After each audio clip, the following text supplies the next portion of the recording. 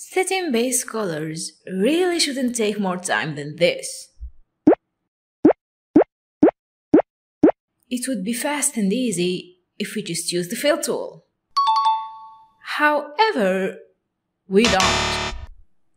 The issue being either the gaps in the line art or the bad fill and finish. The truth is, you can still use the fill tool, obtain a neat coloring, and save time all at once. You just need to know how in order to work smarter. In this video, I'll try to guide you through making peace with the fill tool.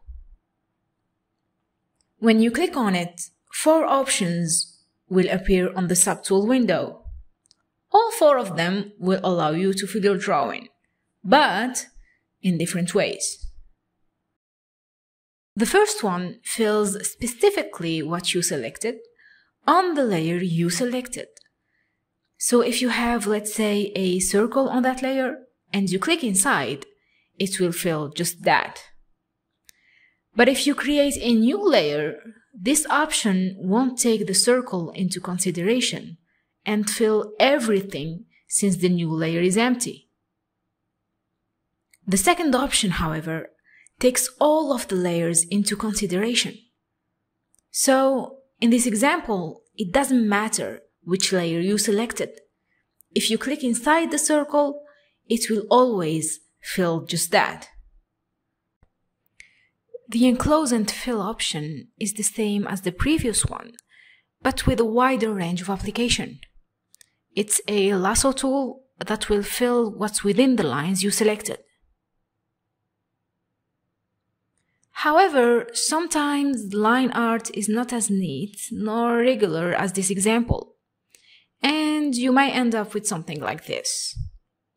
Instead of being tempted by filling all of that manually, let's explore the option that will allow us to avoid such results.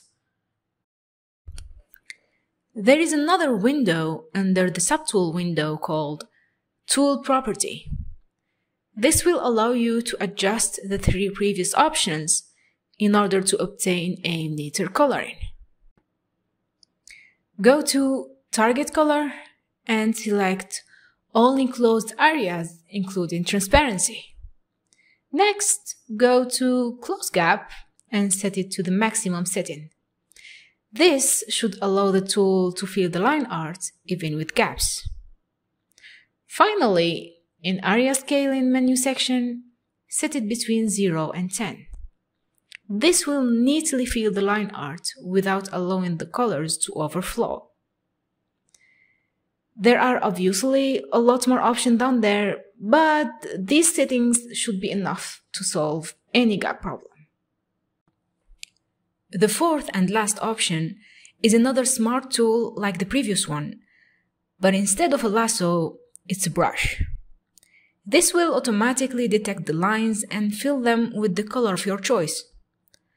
Obviously, unlike a regular brush, you don't need to be precise. Just roughly paint your target zone to get the job done. It's a very handy option if you find the gaps after using the other tools, but don't have time to be all precise with your coloring.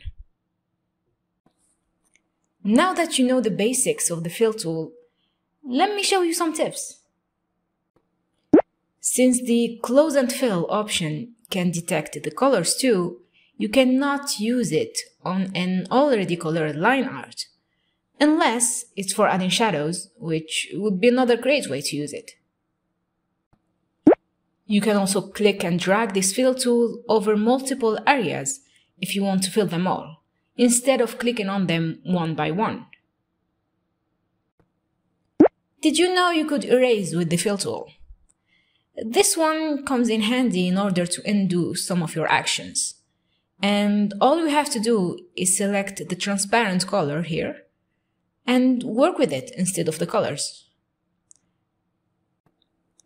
As mentioned before, you should not limit the fill tool to base colors. You can use it to add shadows, light, and any kind of effect you feel like to draw with the close and fill. The paint and filled areas works way better if you adjust the size of the brush to the area you're filling. For example, if I color all of my zone with the small size, nothing happens. But don't worry, the tool is not malfunctioning. You just need to adjust the size of the brush. And that's it for now. I hope that this video helps you get a clearer idea on how to use the fill tool to your advantage. And thanks for watching. Salam.